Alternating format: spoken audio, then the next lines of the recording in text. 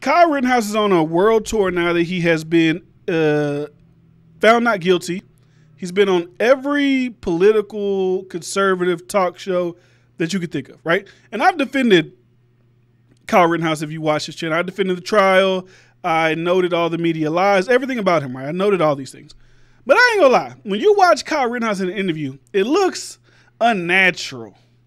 It looks like he's trying to force this imagery onto the people that's not really him. I feel like he's really a timid, shy, nice, well-respected kid. But I feel like when he gets into these rooms with these conservative people, and though all the conservatives that he speak with aren't like loudmouth, curse, and whatever, I feel like he's trying to portray something that's not him, right? I've seen an interview he did with Charlie Kirk. I've seen one he did with Tucker Carlson. On Tucker Carlson, after this TV, he wasn't cursing.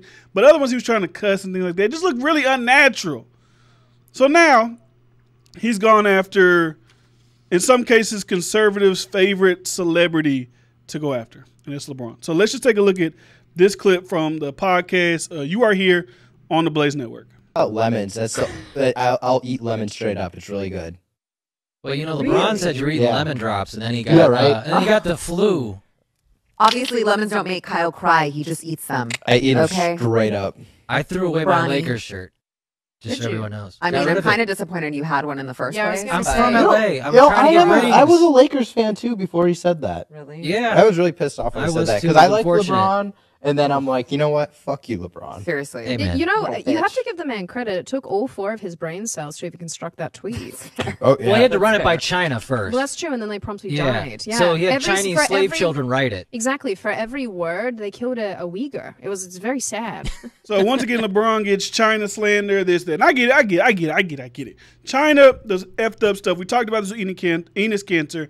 He plays in the NBA. He signed to Nike. He won't speak out against China, but he'll speak out against things that go on in America. So people have an issue with that. I don't have an issue with that because most people speak out about shit that pertains to them. If we spend all day speaking on everything that goes on all across the world that we really can't change, we be talking forever for no reason at all. So that's their favorite thing.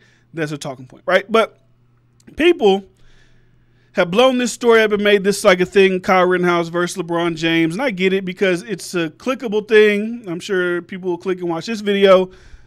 And people have been like kind of on Kyle Rittenhouse, right? There's 2 parts of this, right? The part that I don't agree with what people are on Kyle Rittenhouse about, the LeBron James like fuck you thing. First of all, Kyle Rittenhouse probably never said if he was in front of LeBron James. Let's just put that there. He would never do that. But I understand it completely because like I said, people were so confused when Kyle Rittenhouse was popping up on conservative, news channels, YouTube channels, podcasts.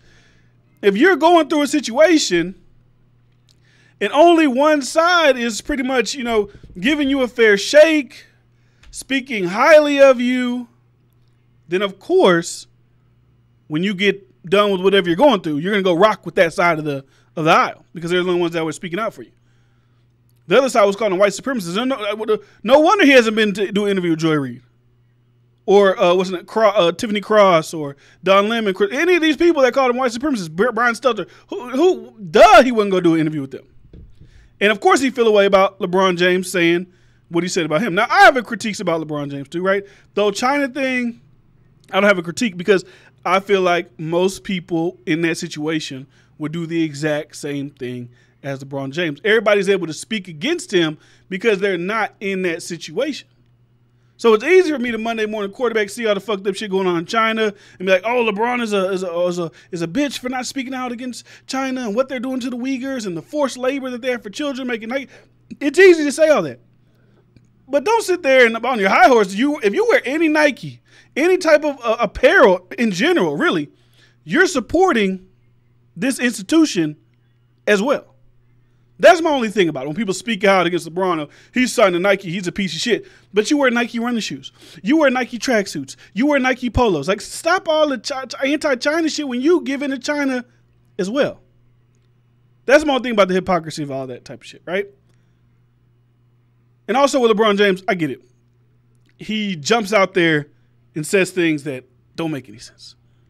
The Kyle Rittenhouse thing, I didn't understand why he was so, eager to hop into that conversation, especially with all the evidence that's going on around it. And I get it, LeBron James is a busy guy. LeBron James probably didn't have time to sit there, watch the trial, look at all the details. But you got to understand, when you are LeBron James, you have like 50 million Twitter followers, probably 100 million Instagram followers. You're the biggest basketball player on the planet. Every time you tweet, talk, do anything, it is magnified. When you talk about certain things, you should probably know what you're speaking about. And the first major blunder I saw personally, now maybe other blunders people could point to, but the major one that I saw was whenever the Ma'Khia Bryant shooting happened. If you don't remember Ma'Khia Bryant was the young black girl who was lunging to stab someone and the police shot her.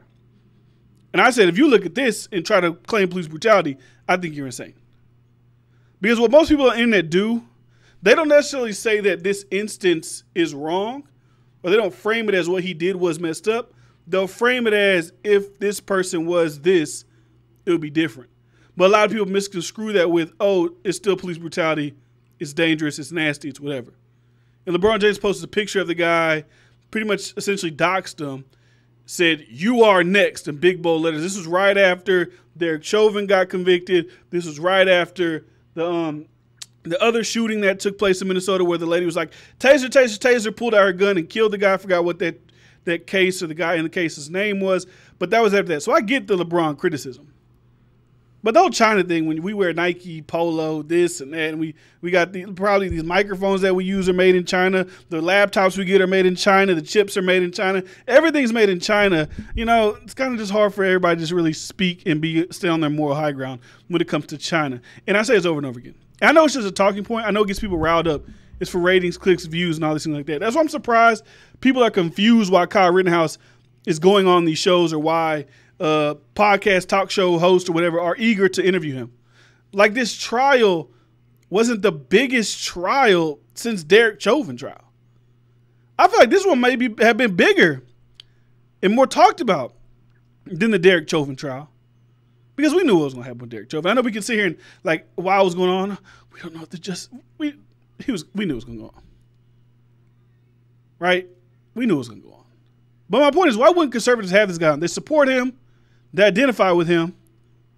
They believe he is one of them and he may be one of them.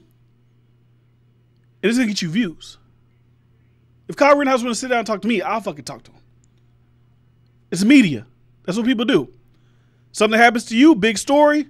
Once it's over, we want the tell-all. We want the exclusive. So I don't understand the confusion behind Kyle Rittenhouse media tour. But he does look cringe in his media tour. I'm not going to lie. From clips I've seen and little instances that I've seen, some of the shit looks cringe. Like he's trying a little bit too hard to be somebody that he's not, to fit into whatever he believes the conservative viewership wants him to be. That's just me. I don't know him personally, but that's what I feel and that's what I see when I see someone